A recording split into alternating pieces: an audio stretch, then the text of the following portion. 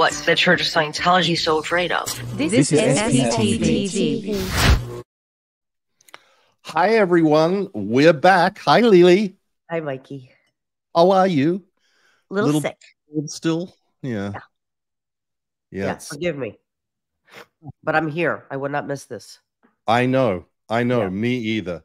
Yeah. And we have a super special guest today.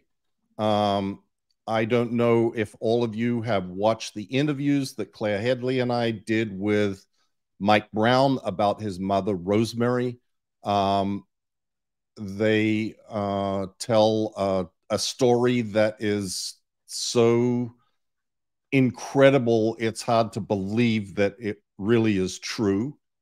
And at the time, I said when we were doing the show, you know, I didn't really want to put Rosemary through the torture of having to recount that whole story, which is why Mike was speaking sort of on her behalf.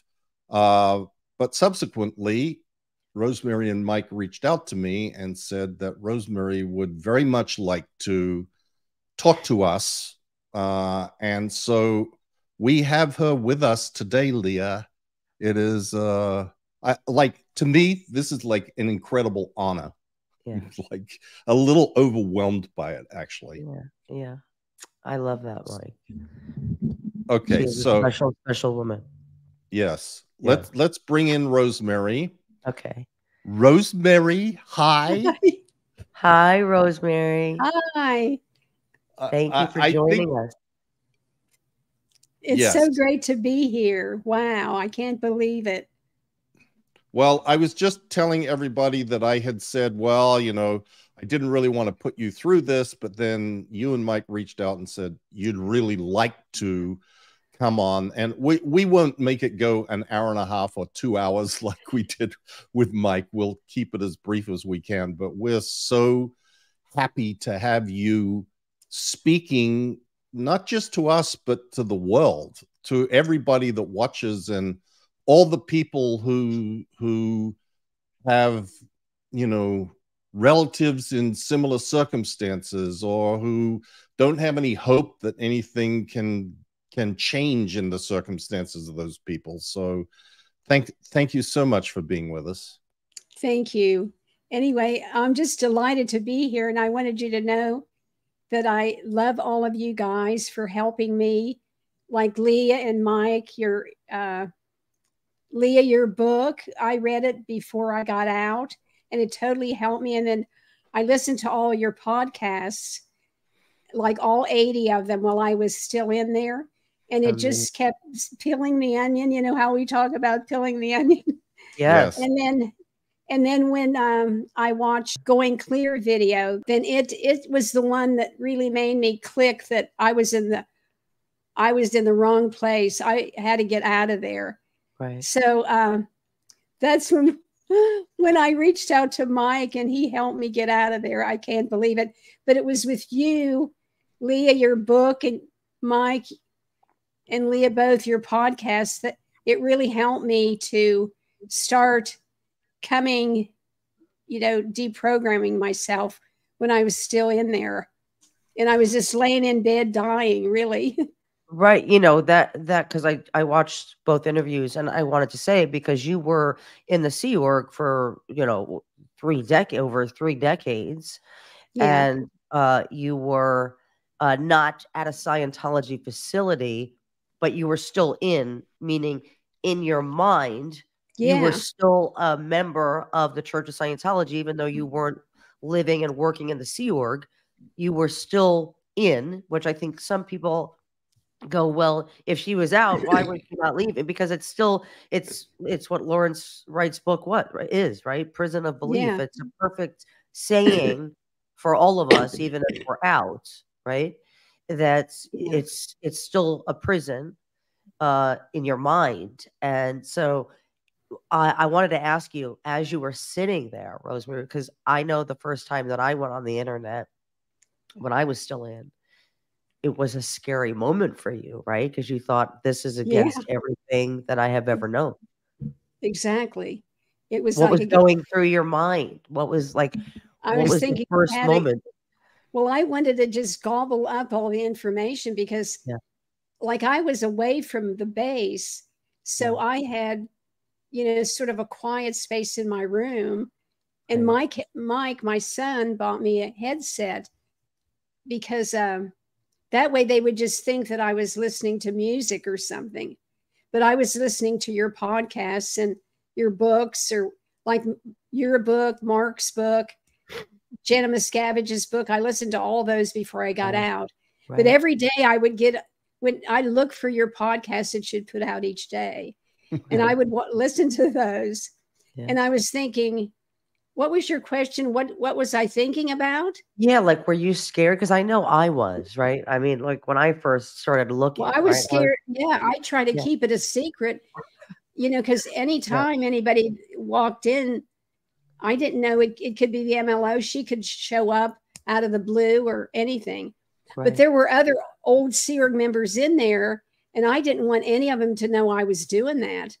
So I was sort of like a spy, you know, behind enemy lines, sort of. I don't know what to say. That's how I felt. Yes. And then I want to ask you too, did you talk to the other Sea Org members that were there at the facility that you were in?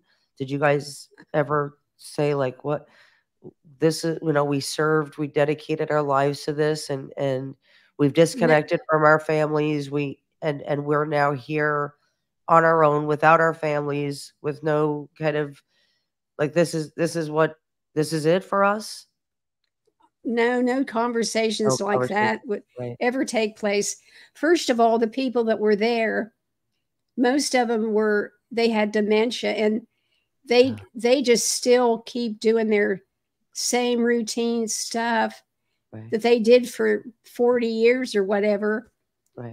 You know, like this one old lady that I used to worked with, and she was in my facility.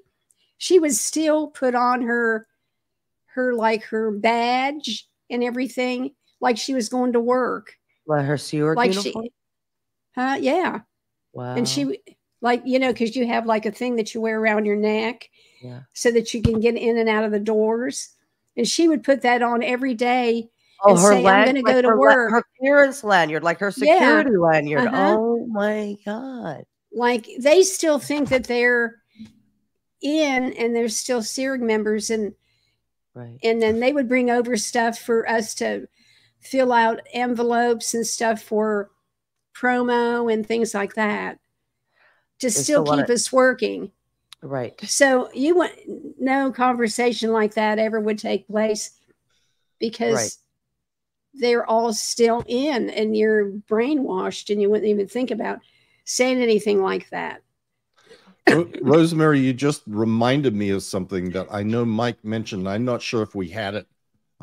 We covered this, but were those people with dementia being regged for money? Yeah, there was this old lady that her name was Ilona Gallup. I don't know if you know her. No. She wouldn't get regged for money, but she would get like a pension from her husband each month. And she would just go and give it to the IAS.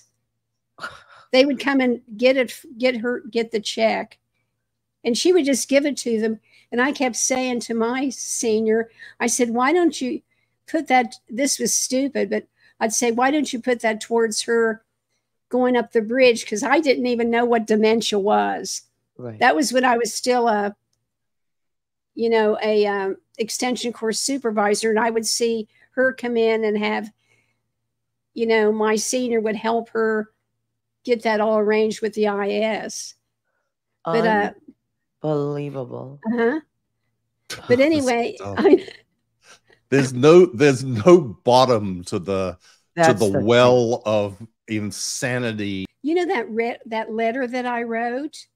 I think that's the biggest thing that I would like to hope that Scientology changes for the people that still decide they're going to stay in there. I think their life would be better if that changed, you know. Yeah. Without doubt. I mean, you list a lot of things in that letter. That is not a short letter. No. That is a lot of things that you feel are abusive or wrong in Scientology and the Sea Org that you're saying, please change this. And, you know, for anybody that reads that letter, you will see that it's a very heartfelt plea to make things better for those who are still there. So yeah, I thought that was amazing. Yeah, so I wanted to talk about that. I mean, Rosemary, if you don't mind, I know you just to give a bullet point to people maybe who haven't seen the interviews that you did with her son Mike, but Rosemary was in the Sea Org for 34 plus years, right? right. I had to disconnect from her son, Mike, who's sitting next to you. Mike, if you want to give a little wave, stick your head in there. Yay. You got sick, were sent to the hospital. Scientology was not taking care of you, as it doesn't its Sea Org members, and it's elderly, it's sick. They stick them away into, you know, what you would, I wouldn't define it as hospice, but their form of a care facility, which for Rosemary was someone's house in a residential neighborhood that had no medical resources. It was just a homeowner who decided to open up a business. I'm sure there's some regulations, Mike. I don't know if that's true, but it didn't sound like there was a whole lot of oversight going on. But Scientology was sticking its Sea Org members there. Mm-hmm. And even though you were in, you know, hospice, you still were not allowed to be connected to your son, Mike, right? Who was across the country, 3,000 miles away. But he did get a call from the hospital or somebody. I don't know if it was the hospital, that you were indeed in the hospital and now in aftercare. And your son, very smart. My brother. Yeah. Your brother called it. Yeah. And your son very smartly gave you a phone, and a device, a Kindle, right? Was it a Kindle or an iPad? He didn't give those to me. He wasn't there yet. Oh, the medical officer gave it to me because I was wanting to go back to the base, and they didn't want me to go back to the base because I might die, and they don't want me to die on the base, right? What would that mean? What would that mean if you died on the base? That would mean that people died? That would mean that the emergency squad would have to come in there and get me out.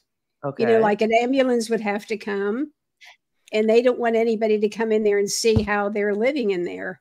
Got you. Okay, so to protect Rosemary was in one of those dorms for elderly women with like 12 other women in stacked bunk beds who were incapacitated. I mean, I see. So if somebody did come in, they would shut it down. Basically, right? This is elder abuse. It would be. Yeah, they don't want anybody to come in the rooms. It'd be a flap. Got you. Okay. And so the person you're calling a medical officer is no such thing, but it's just a title that Scientology gives. So a Scientology staff member gave you a device that you were able to then. Go ahead, sir. She gave me it's called a Kindle. Uh-huh. It's like a little flat thing. Uh-huh. And her husband had passed away, so she gave it to me. Okay. And she put some icons on there for me to watch Scientology propaganda. Different things like do the congresses or whatever on there. Oh, so that I would shut up. They were really torturing you, Rosemary. Well, they were wanting to shut me up so that I didn't want to come back to the base. Because I kept calling you should have put on the Scientology channel. You would have never wanted to go back. That's what they should have done. Anyway, so but what I ended up doing was poking around into the internet, and then I found stuff about L Ron Hubbard and different things that were not good. And I started thinking, gosh, that's like different than what I thought. Right. And so I just kept doing that. And then Mike, you know, got me connected with Netflix and your podcasts, and then told me about your books. And I just kept doing all this stuff. And when I came to the end of it, because I'm in this place all by myself and I don't really have anybody bothering me that I can't do it, I kind of just deprogrammed myself, and I thought, I got to get out of here. I'm like in the wrong. This is crazy. Isn't that amazing? How quickly it happens, Rosemary? Like, you know, I always say this, and Mike has said this too. Like, it's the quickest deprogramming known to man. Like, some people, like, you know, it takes them a long time. It only takes a good 8 hours just to get, you know, you watch Going Clear, you watch our series, you watch other, you know, you read books from people who've written, and you're like, you're like, this is not at all what we lived in a bubble. Because I had done that too, Rosemary. I was like, I want to see what people saying about us and L Ron Hubbard, and I couldn't find anything that we're showing at the events or in like anything. I was like, there's nothing reminiscent in the real world. So if we're creating all these effects, like it's not getting to the real world at all. I know. So anyway, like the first part of it though was me listening to your podcasts. And knowing people that were on there, like Jeff Hawkins and different people that I worked with, and just the stories of that. Like it took every day I would do it over and over again.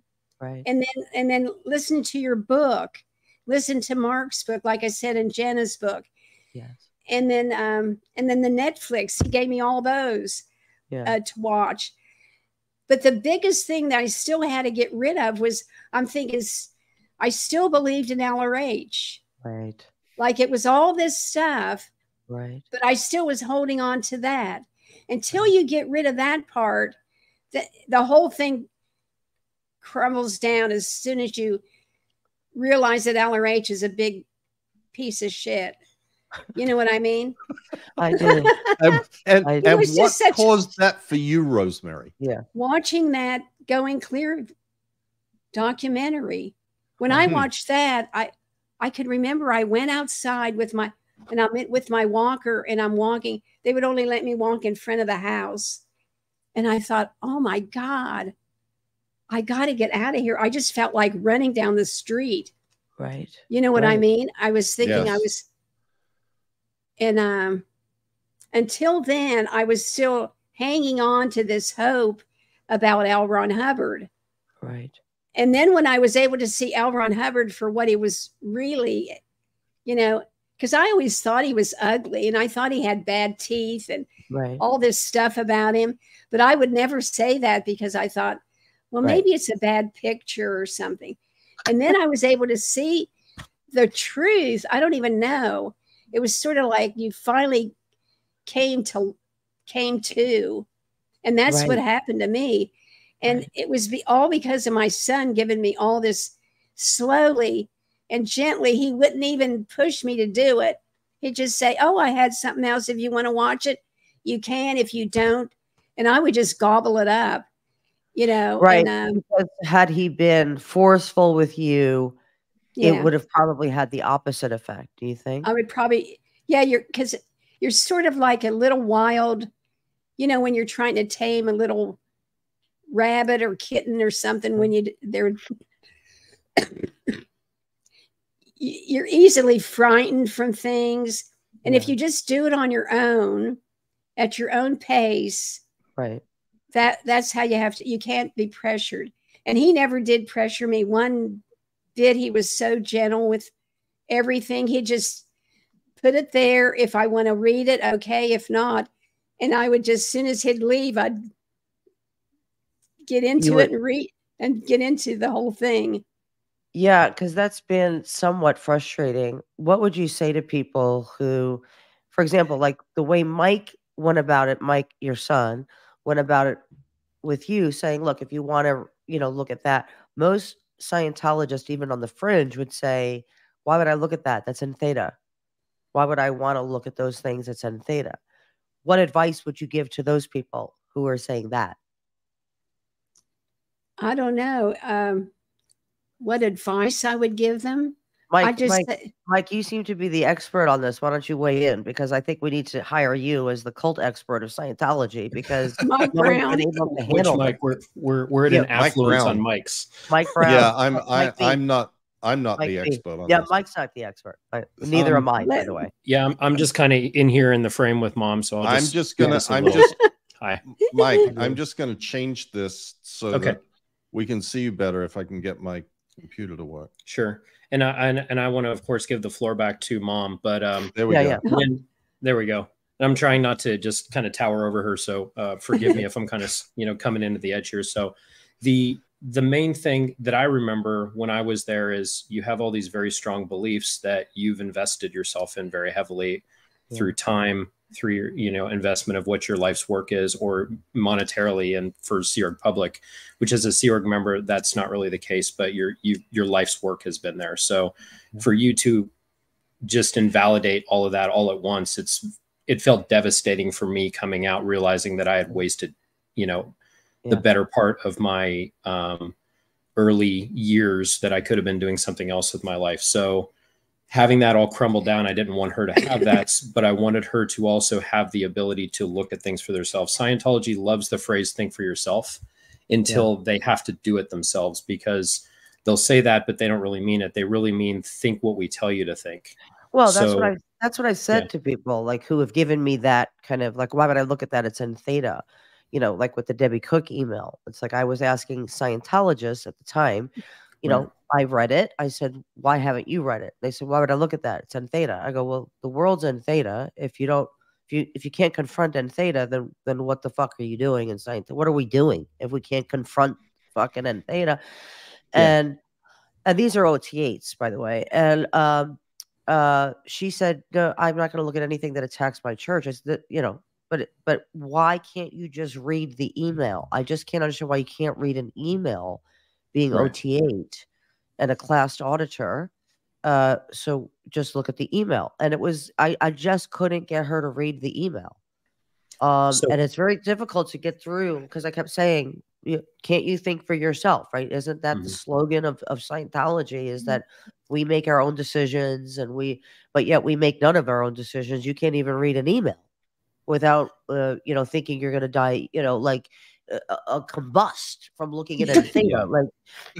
What, how are you thinking for yourself if you're not allowed to ask a question, which is part of L Ron Hubbard's PR policies, right? Is, answer the question, answer the public's questions. That's rule number one, but yet we don't answer any questions.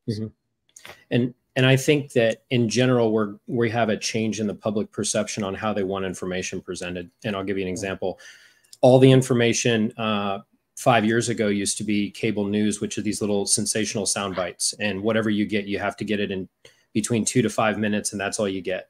And more people are leaning more towards a long format, nuanced conversation where it's not an argument as much as it's just a discussion. You can have two people that have vastly different opinions.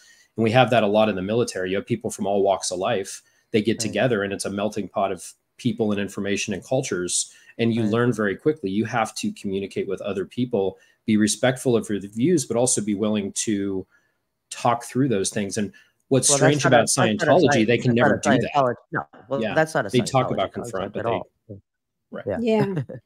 Right. Anyway, so I guess I'd changed. I'd been out long enough, because I'm right at about 20 years that I've been out. And this would have been about, 17 and a half, 18 years when we started working through this, that we were able to start to, just slowly have the conversations. And, we're geographically separated, and it's either by email or me when I'm driving home, I'm calling her on the phone and just listening to what she has to say, because now she's in a great place where she can complain about the things she wasn't happy about. That's also something you can never do. So the people around you, you think it's only you if you have a complaint, or if something's in your head and you keep tamping it down. So now she could natter like, hey, I didn't like that, I was living like crap and my money was being taken from me. I had $180,000 stolen from me, by the way.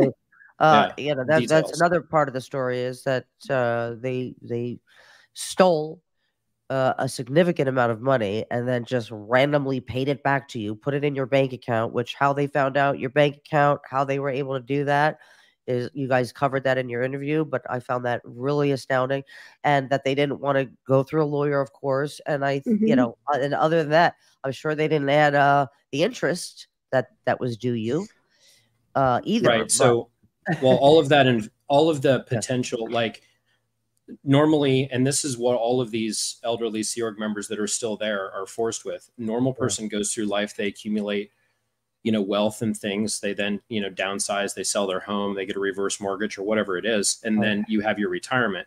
In the Sea Org, they don't have anything. And then they're taking money from their elderly. So not only did they take all that money, but the normal process of just investing it the way people would, that money would have been double what it was just over the time that they were taking it, let alone being able to have a normal pension and money that they would be putting away for someone's, you know, golden years, which isn't even a concept in the Sea organization. So I don't want to hijack the communication too terribly much. But get out of there. I can't talk like all right. You're going back to purgatory. I'm right here. Mike, I did want to say one thing to you, because I don't, I just, that I was really touched by you fighting for your mom. Well, thank you. Yeah. It was, I'm gonna cry because I'm like, oh, it's so rare. It's so rare in the world that we are coming from that you fought for your mom, and that your mom, you, Rosemary, fought for yourself. You know, really says a lot about the two of you, your character. Yep. So, yeah, I think we've been given a rare opportunity that I want other people to have. Same. I hope that this story really shows people, because I know you guys said, like, at the end of you know, you guys are setting the message, right? It's like, hey, fight for your family. You know, they need you. You know, your kids need you to fight for them in the Sea Org. Your mothers, your fathers, they need you to fight for them. Like, they're there and they are not being taken care of. They're being abused. And, you know, that's the message that you two are sending, is to fight. And that's so important. And other than this fight, Mike, thank you for your service in general. Well, thank you so much. Yes. You have no idea, the two of you, how much of a influence you've had on the general population. So a lot of the people that I work with and their spouses, I just went to a doctor's appointment yesterday, and I was, you know, mentioned something, and all of a sudden it's like just a random person. They're like, oh yeah, I follow Leah Remini all the time. Oh, you know her co-host Mike? And this is just a lady in the middle of Pennsylvania. Like, I love it. It's all over. So this is really part of the fabric of the culture now, where people are very interested in this conversation. And I want to provide this information, not so it's sensational for us, because it's an important, you know, we have a good news story to share, and there's still a lot that we need to be able to kind of bring forth and deal with specifically for mom's abuse. But she's one of dozens, if not hundreds, of other elderly that are in the same situation. Yeah. Right. Well, we're here to support you, Mike, in everything that you do. So whatever you're doing, you let us know, and I'll support anything that you're doing to further this message. Thank you so much. Absolutely. Of course. All right, get out of there, Mike. All right. Okay, he's gone. He's gone. I just wanted to add one thing to what we were just talking about on how do you go about deprogramming someone. And it's something that Rosemary said that sort of made me think a bit. One of the things that I think is incredibly important, and probably was important for you, Rosemary, is the fact that when you have, you know, you sort of pluck up the courage to take a look at some of these things, or listen to a podcast, or watch The Aftermath, or Going Clear, or whatever, you yourself, like you said, see people that you knew. And that is incredibly important in my view, not just because you knew them, but because when they talk about their experiences, you go, well, yep, I saw it myself, or that happened to me. Yeah. And when you then compare the other things that they have to say that you may not have seen, but you give it a lot more credence because you know that their experiences that you have shared or that you have witnessed, they're telling the truth about. So why would they be lying about anything else? So, Rosemary, you may not have seen David Miscavige physically assault someone. I don't know. Maybe you did. You probably did. But yeah. Okay. I saw him do it to you. Okay. There you go. But you didn't know that, I'm trying to use this as sort of an example. But, you know, Rosemary, unfortunately or unfortunately, has experienced a lot of things that I also experienced. I mean, you know, she's seen a lot that I saw, and Jeff Hawkins and the other Tom DeVocht and the other people that we all know who were at the base where Rosemary was. But this so you just sort of triggered a thought with me about if you can communicate to someone that the person that they're going to hear from is someone who has shared experiences, or you may know, or is in a similar position to you, it gives them a lot of credence. And I think that people will tend to listen more to what those people say. And that was just something that popped into my mind that I wanted to make mention of, because you talked about Jeff Hawkins and seeing Jeff Hawkins and hearing him on the podcast and other people you knew. And I went, yeah, I guess that's pretty powerful. Because you know those people, you know what they went through, you know, and have experienced similar stuff. And then I'm going, oh my God, they're out. You know, so they're on, you know, something must have happened. Right. You know? Right. And so, and you didn't know that, right, Rosemary? I didn't know that. No. Yeah. Yeah. And if you asked about Jeff Hawkins or Mike Rinder, if you even asked as a Sea Org member, hey, what happened to Mike Rinder or Jeff Hawkins, you would probably told they were on mission. Right? That you wouldn't even be told the truth. Well, we found out I was on the RPF when I found that Mike Rinder is on the other side. He's on the dark side. That's what they would say. And I go, oh my God. Well, I guess I won't have to do any more overts and withholds that I did against Mike Rinder anymore then, right? You know, because it's so ridiculous. Right. You know, because every time you go in session, it's got, you know, you have to do your roots. And anyway, anything can come up. Right. So, yeah, we were like covering overts and withholds on Mike Rinder. That's for sure. You know, but you were told that he was an SP. Did that strike you as odd? No, odd. I was like, oh my God, I can't believe it. You know, right. that you weren't there anymore. So then it's making me so clear back then. I'm thinking, what happened to Mike that he left? You know, but then you're like crazy all day long. They make you change your mind about what you thought about that. And then you just keep going on and never know what happened to Mike Rinder.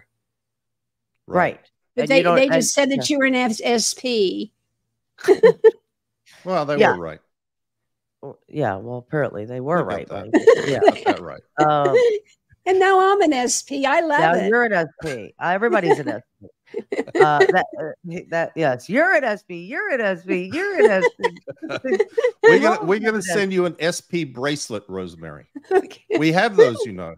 Yeah, I know. Mike Brown has one. By the way, who started that? Did Mark Headley ever give me credit for that? Oh, he did?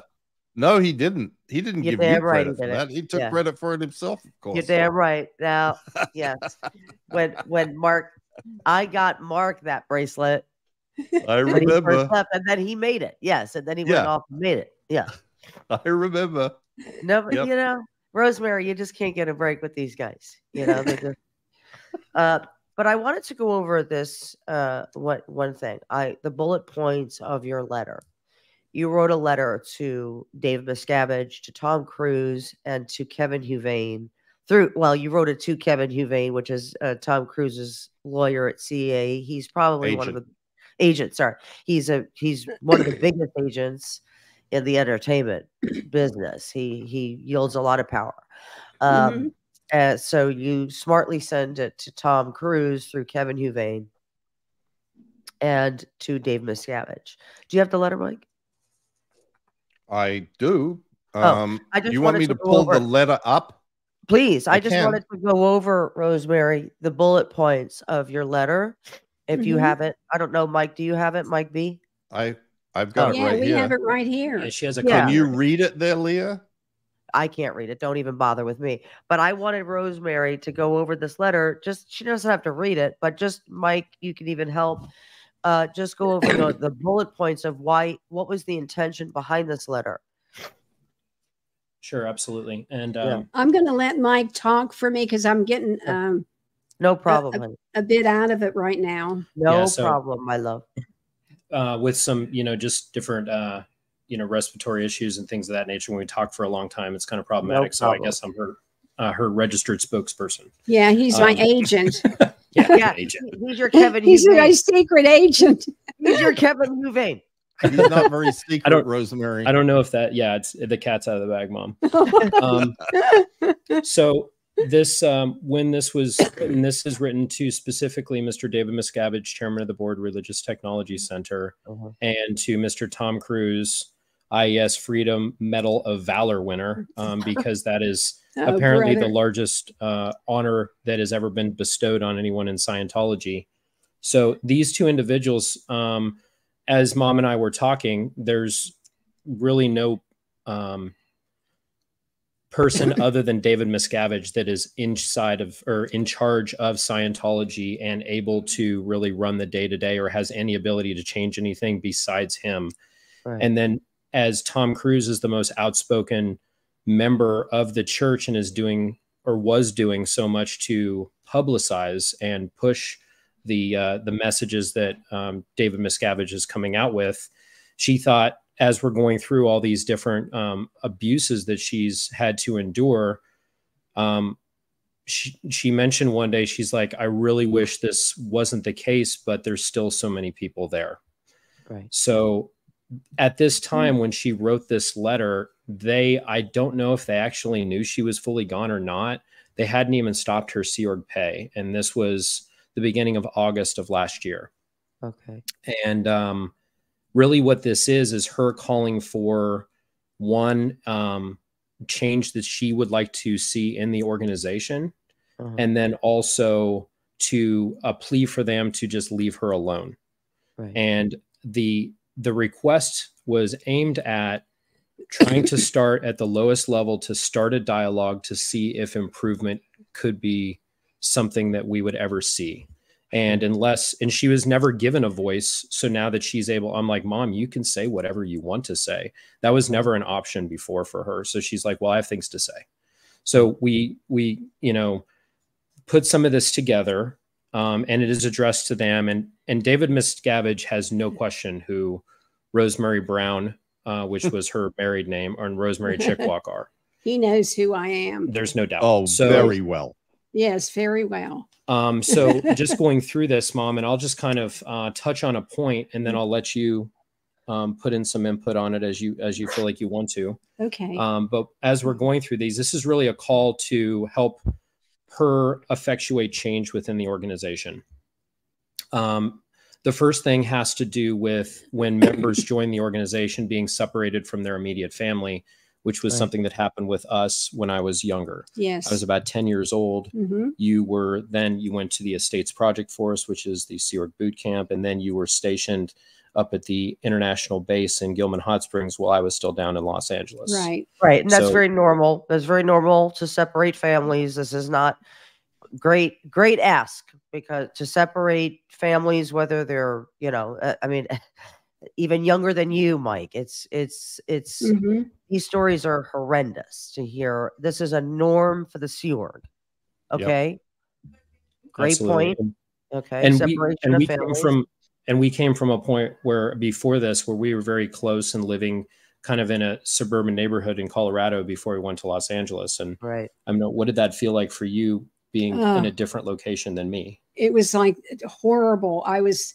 It makes you feel so, I don't know, dispersed. Like you're supposed to be doing your work, but you've got your attention on your children and stuff like that. And of course, I had just got a divorce, so I didn't have a husband.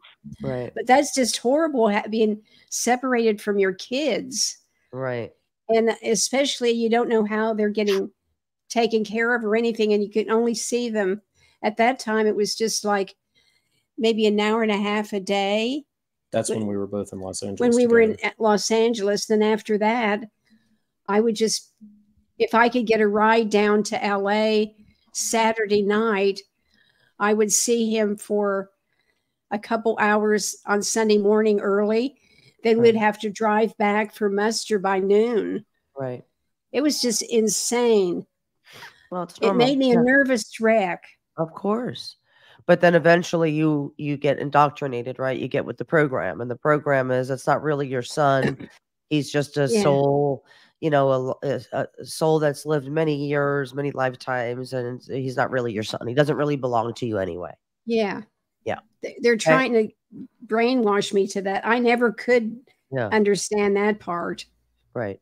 Anyway. And by the way, that didn't really change, Mike B, because even when your mom was not really in the Sea Org, but under Sea Org control, they still didn't want you guys to have any connection because you weren't with Scientology. They still were keeping you guys apart constantly. Yeah. Okay. It's just, it's horrible. No, I know. So it's the most horrible thing I've ever experienced. So it sounds like a simple ask and almost like a no-brainer. Like that sounds obvious, but it is a significant thing in the Sea organization. This is for us as a family, just, mother and son when I was younger, but there are married couples that are separated from their spouse, just like it doesn't ever matter. Right. That's every day. That's every day in the Sea Org. Yeah. Absolutely. Yeah. So the next point had to do specifically with how Religious Technology Center, they found out mom used to work for an individual named Ronnie Miscavige Jr. This is David Miscavige's slightly older brother. Okay. I'm sorry, it's a little noisy out in the hallway where we are. I hope it's not coming through too terribly bad. That's okay. But don't worry about it. Okay, so when and I don't really want to have to recount the specifics of this, Mom, but Mom worked for Ronnie Miscavige for about a decade as his basically his secretary. Yeah. And there was inappropriate relations that are inappropriate workplace assault that I guess you could say that she was subjected to against her will from Ronnie. And it wasn't discovered until many, many years later. When it was Ronnie reported to the police when it was discovered? No. He was not. Oh, okay. No. No, discovered by RTC. I was still in. Yeah.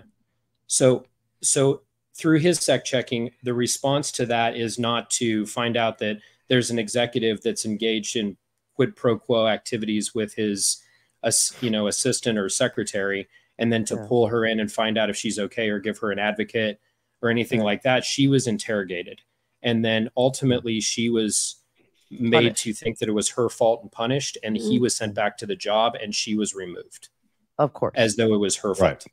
Of course. So the ask on this is very usual practice for Scientology.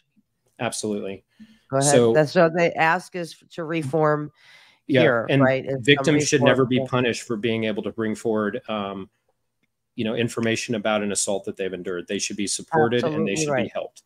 Absolutely. Also, not outside of the realm of normal asks in this society on what should be the norm for a corporate setting or a church setting, if they want to call themselves that. Right. The next has to do with a very culturally charged subject, which has to do with the termination of pregnancies. Forced abortion. Yes. Yeah. And in the Sea organization, my ex-wife and she had become pregnant on 2 occasions. And on both of those occasions, because of where we're on that base, we were in the situation where we had no other choice but to terminate the pregnancies and to have the abortions. You were forced. So forced.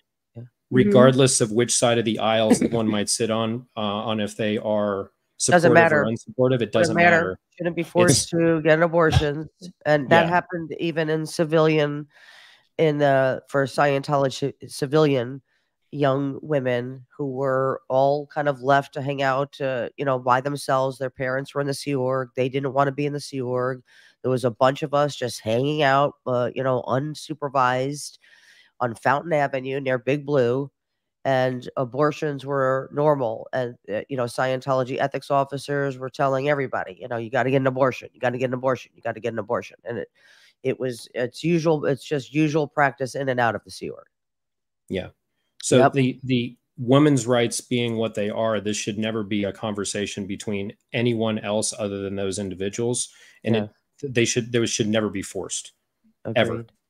Yep. Yeah. The next thing has to do with when I then shortly after that decided to leave the Sea Org. I blew the Sea Org, which is their, of course, term for unauthorized departure.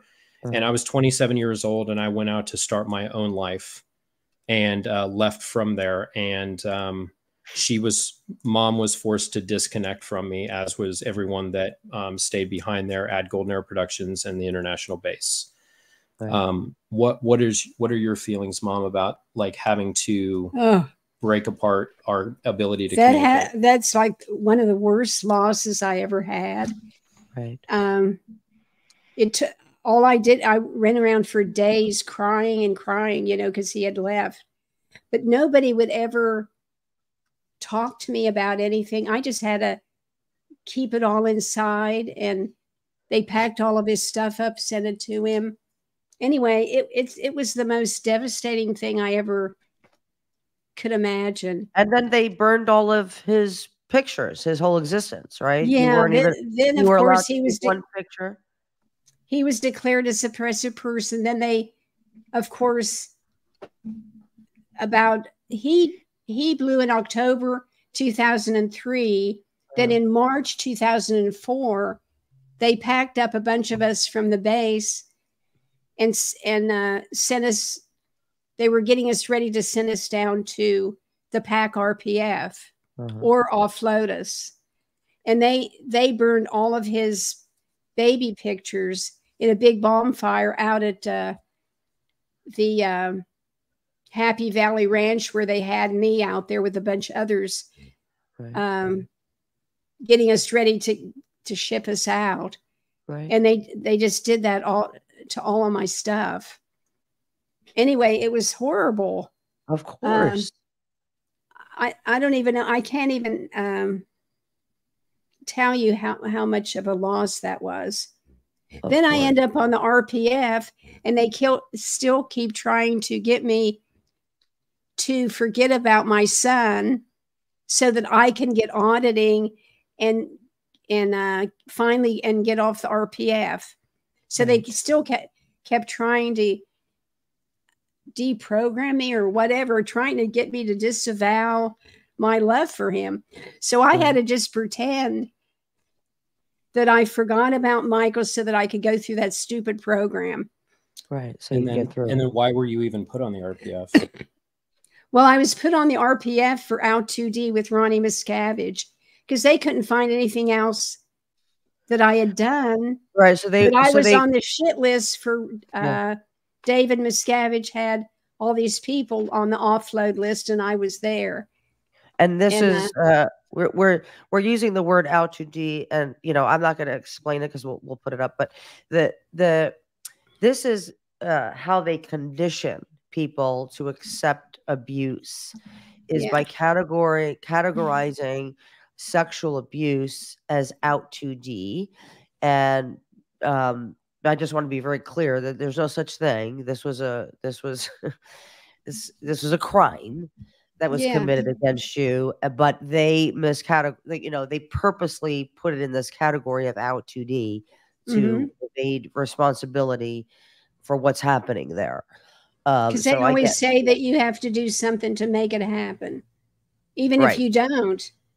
It doesn't matter, because that's not the law, right? It doesn't matter if I'm walking around in a mini skirt and no underwear. I don't deserve to be raped.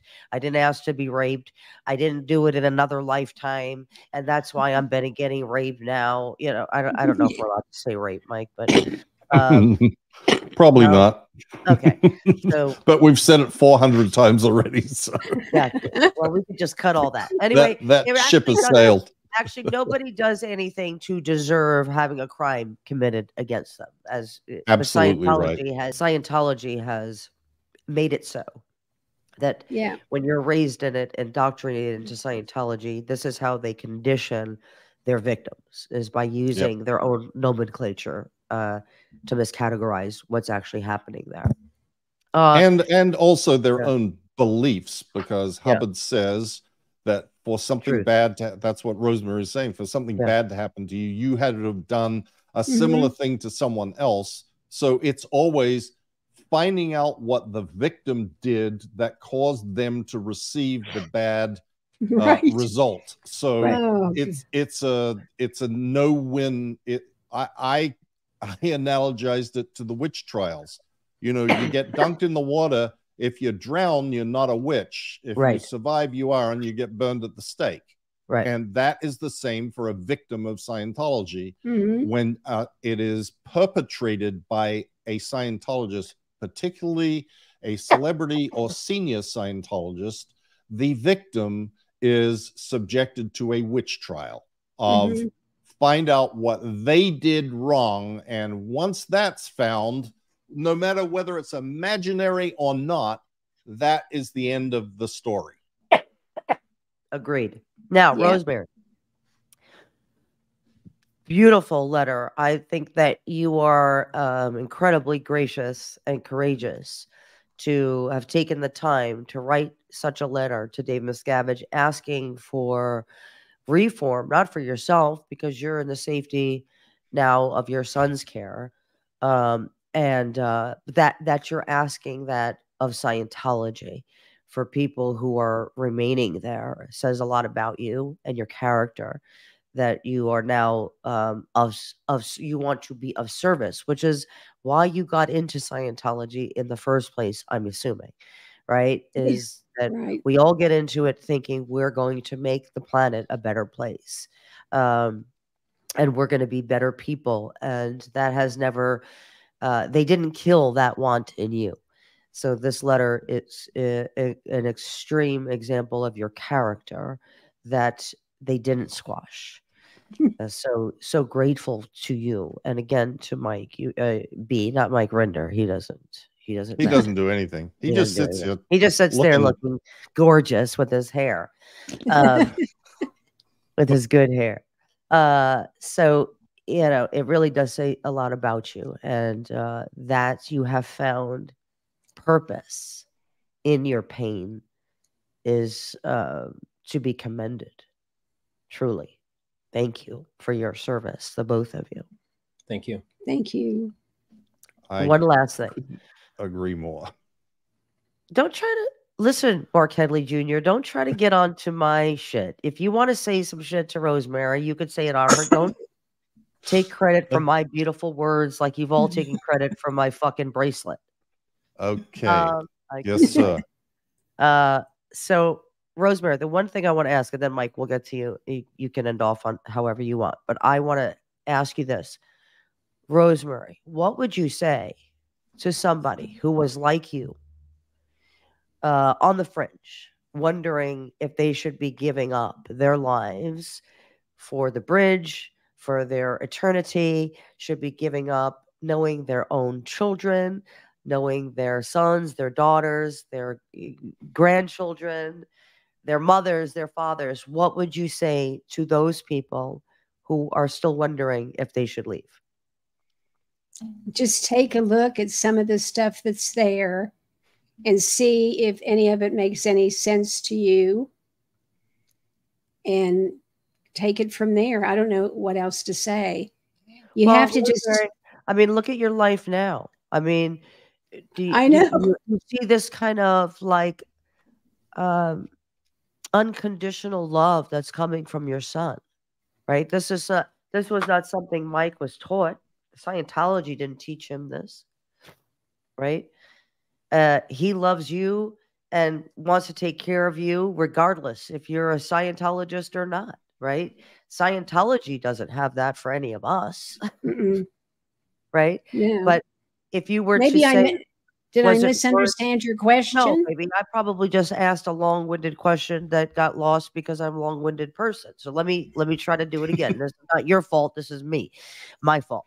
What what would you say to somebody, Rosemary, who is considering staying in or leaving? There's so much outside of Scientology that is so wonderful. Don't stay another day in there. If you can